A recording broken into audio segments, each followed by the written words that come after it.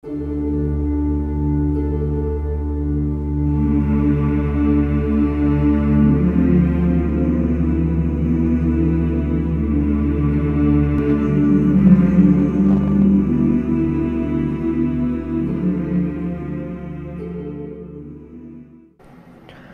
is the Bible? Dogmas? Ancient myths? Has it been changed over time? If the Bible's not true, then why are so many convinced of its veracity? In Jesus' time, most of the Bible already existed. Do not think that I will accuse you to the Father. There is one that accuseth you, even Moses, in whom ye trust. For had ye believed Moses, ye would have believed me, for he wrote of me. But if ye believe not his writings, how shall ye believe my words? Are Jesus' words true? Does the Bible foretell of him and his crucifixion? One of the earliest stories in the Bible is Cain and Abel. As the story goes, Cain murders his brother Abel. Why does this matter? There were many ancient murders. What's special about this one? The Bible says that Cain murdered Abel because of jealousy, that Cain was angry because God favored Abel's offering over his own. And in process of time it came to pass that Cain brought of the fruit of the ground an offering unto the Lord. And Abel he also brought of the firstlings of his flock, and of the fat thereof. And the Lord had respect unto Abel and to his offering, but unto Cain and to his offering he had not respect. And Cain was very wroth, and his countenance fell. A skeptical mind might question this. Why would an all-powerful God favor one sacrifice over another? Further, why would God even want a sacrifice? If God created the animals, and the plants, and the soil, and the sun, then who is man to offer him anything? Doesn't God already own the things he's being given?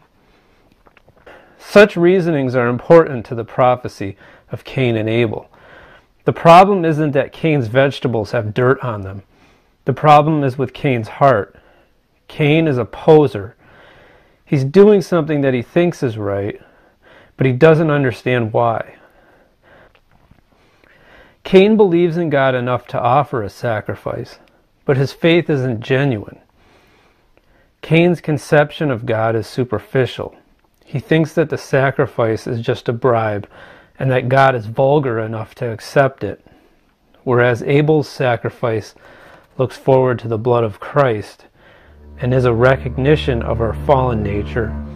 Cain's offering is a quid pro quo. Cain's sacrifice is an attempt to bribe his way into heaven, and thus he drives God away from him. Cain is the first hypocrite. He worships God out of tradition, not faith. He does something that he thinks is holy, but he doesn't know the truth behind it. When God rejects him, Cain's anger and jealousy lead to murder. And Cain talked with Abel his brother, and it came to pass, when they were in the field, that Cain rose up against Abel his brother, and slew him.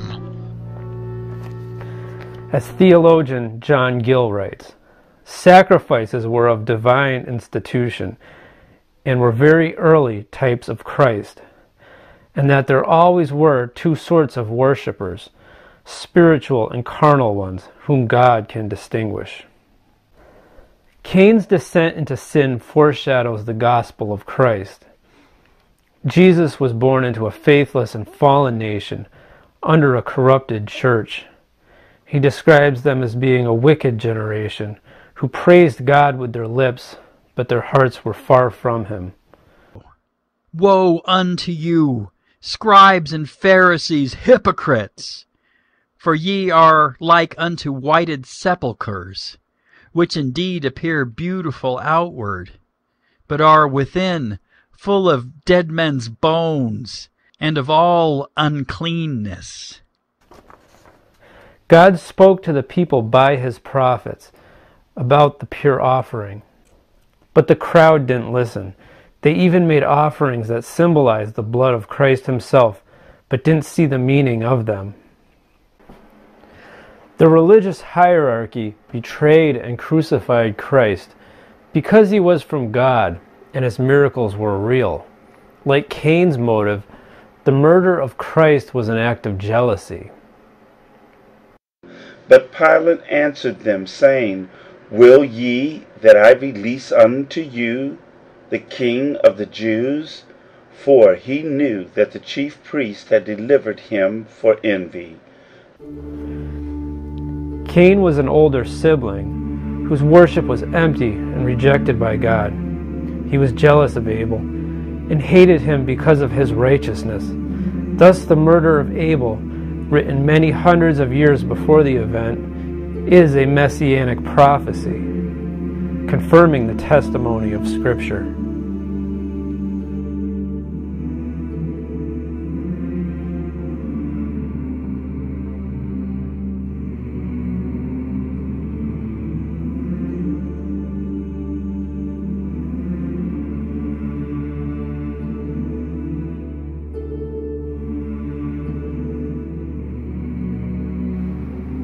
What should be apparent to both the skeptical and religious mind is how could a story written down many hundreds of years before a fact so perfectly foreshadow it? Even more significant, why would such a story be preserved by a nation if that story prophesies its own spiritual estrangement from God?